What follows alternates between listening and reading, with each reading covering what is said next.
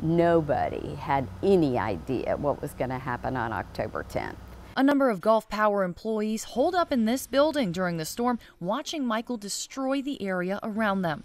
Flooding and downed trees were just a few of the team's initial observations. Little did they know how bad the rest of the panhandle was damaged. Just seeing the trees and the water and the fact that there was no communication, I knew that it was going to be a challenge, but I also knew that we were up to the challenge. The power grid had to be completely rebuilt, a task that had a grueling 2-week deadline looming over Gulf Power staff and linemen. It wasn't easy, but it was achievable. 14 days was our goal. We did it in 13 days. So I don't want to let that go without mentioning that our team not only rose to the challenge, they beat the challenge. 13 days, an impressive feat considering how bad the lines were and how much work had to be done. But they weren't alone. I can't think of anything we would change. We had an all hands on deck approach. We had people sitting in Atlanta, Georgia, ordering every transformer they could find and having them drop shipped. But despite what many would consider a heroic effort to restore power, residents still question why lines weren't rebuilt underground to prevent this from happening again.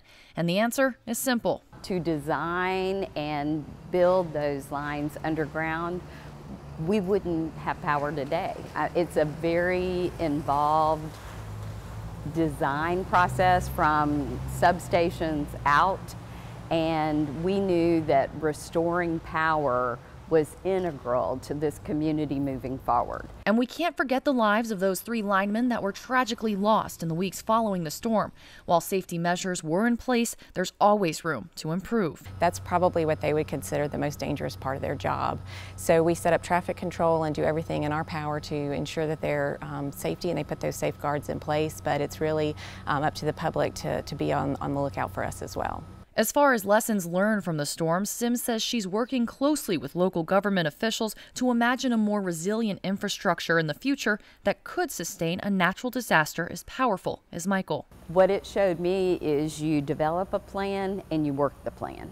And what we found is our plan works. Are there ways we can improve that? Absolutely.